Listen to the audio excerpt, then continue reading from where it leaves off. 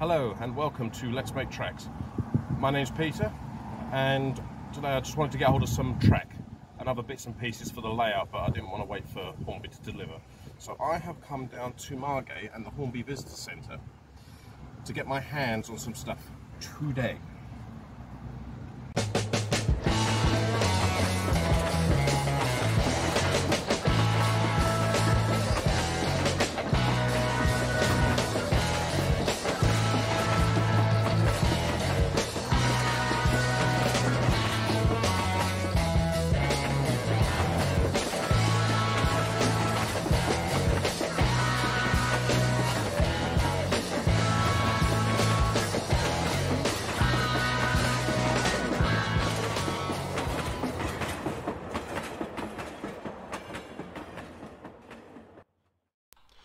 So me and Little Red here took a trip down to the seaside and the Margate Visitor Centre.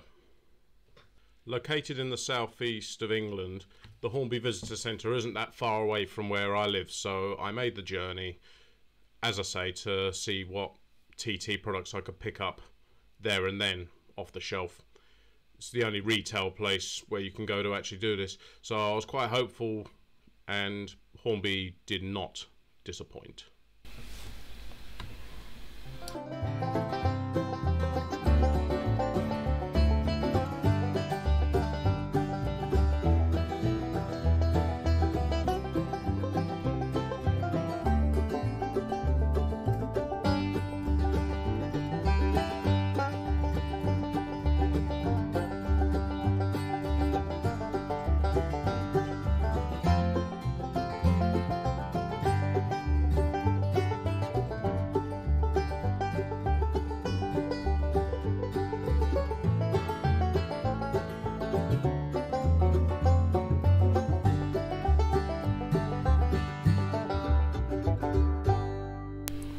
I did come here looking for box fans, but this is very tempting.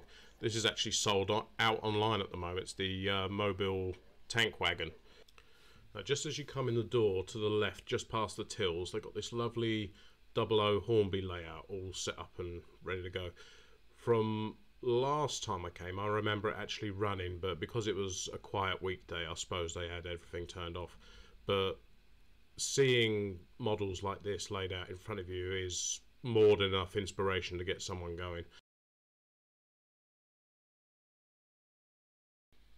Now, I don't know why, but this seems like a really good deal to me. So as I sit down for lunch, I couldn't help noticing out the corner of my eye to the left there the elusive Hornby TT120 layout, which has been going to all the major exhibitions recently. Now, this thing's really hard to find because, as far as I'm aware, it's only been to a handful of shows. But I got really lucky on my visit because the guys were actually cleaning the track, so the lid was off and I managed to get some really nice close-up shots of the locos going round. It's amazing to see what you can do when you put all the elements together and all the landscape comes together. Really happy to see this running. But then, just like that, it was time to go home. So see you next time, Margate.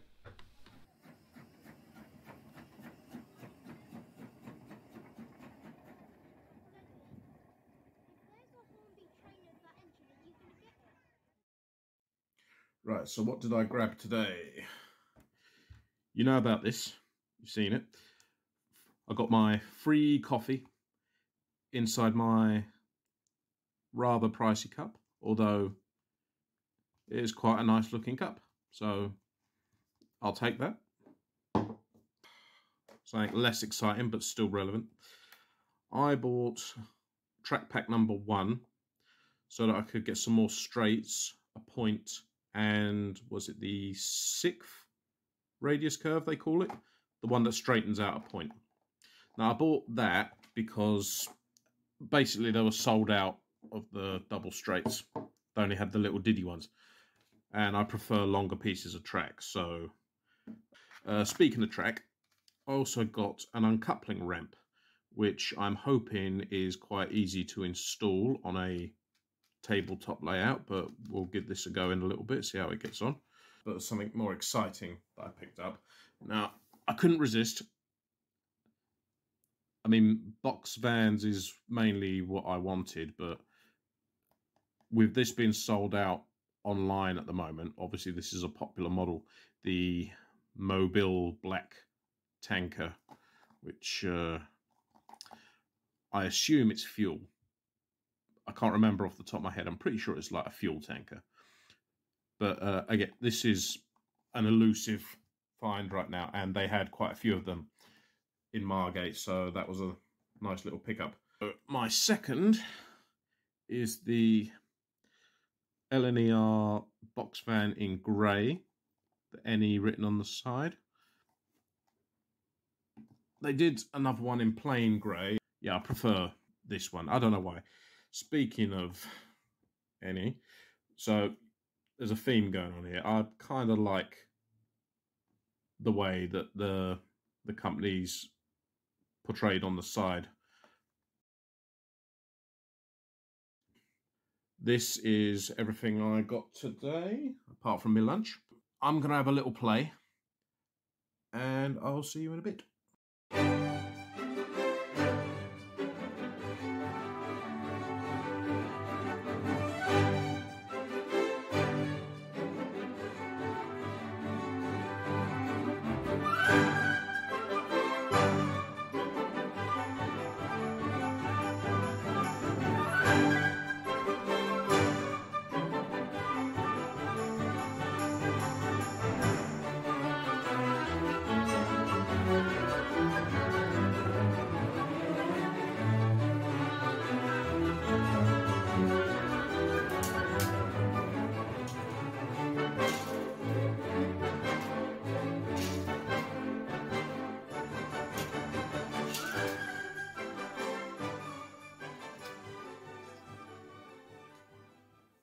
Right, let's give this uncoupling ramp a go. So you get 3 pieces, little drawbar, the fitting, and the actual ramp. So according to the instructions, this bit goes in here. Now this end has got a cut-out groove. That end is like a stopper. Hopefully you can see that. So that just slides in there like that. Right, this fits under the rails.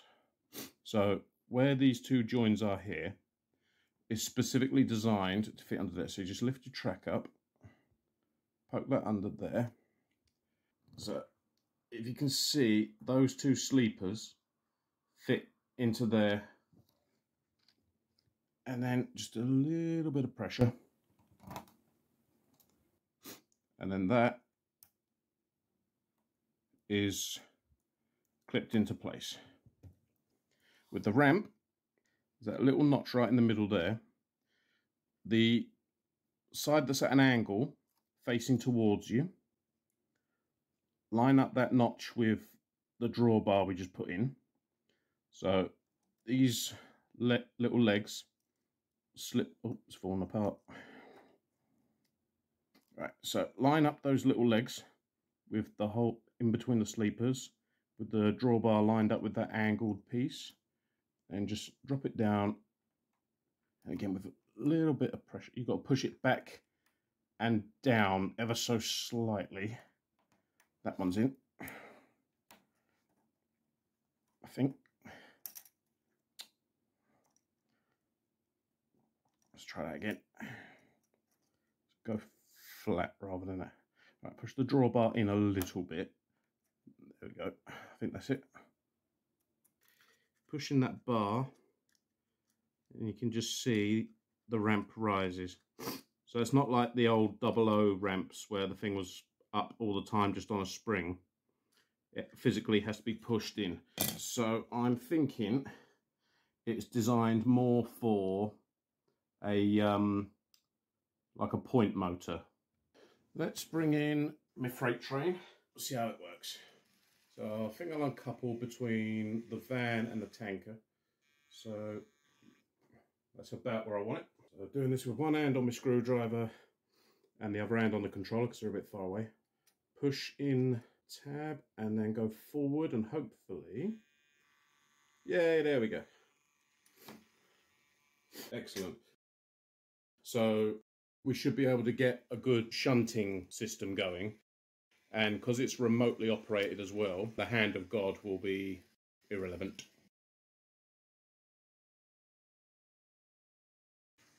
Okay, so that was worth the trip. Like I said, this tanker, I wouldn't have been able to get it otherwise if I hadn't taken my day trip today.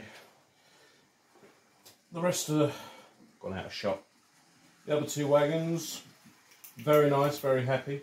I will definitely get some more box fans because I've seen pictures of the what would be the A3s pulling like freight trains towards the end of their BR days, and I always quite like the look of that kind of freight train, which as far as I'm aware was quite common on the East Coast when it came to freight, when the diesels took over. So yes, definitely we'll be getting some more wagons. Just bring this. Basically, I would like a freight train to be the same length as this 4-car Pullman set. Where? Sorry. So 3 wagons is the equivalent to 1 Pullman car. So we've got quite a ways to go. I'm sorry. Oh,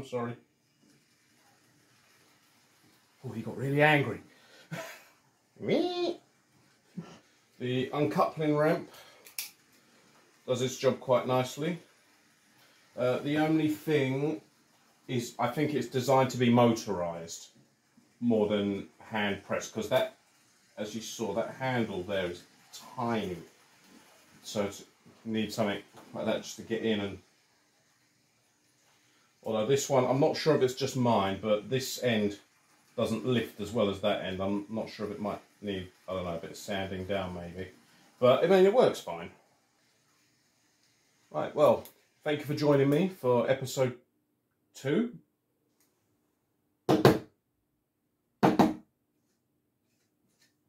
Died. There's some technical difficulties there. I'll have to address them off camera and then see what the problem is. That's concerning. I think it's the remote, because the little LED is not coming on, so I'll have to power it down for a while and see if it's finished having a brain fart. I'll get that sorted before next episode, no problem.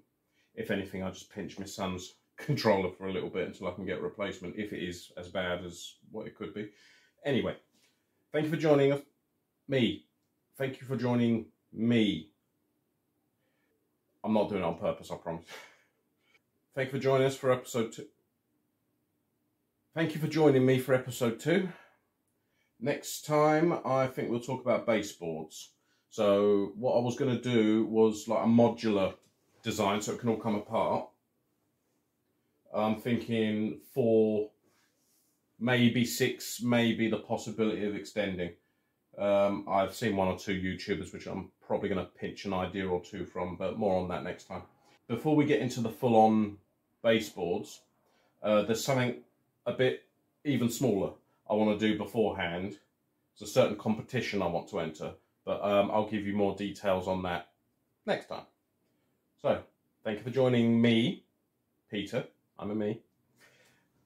Thank you for watching Let's Make Tracks, episode 2, and I will see you next time. Goodbye.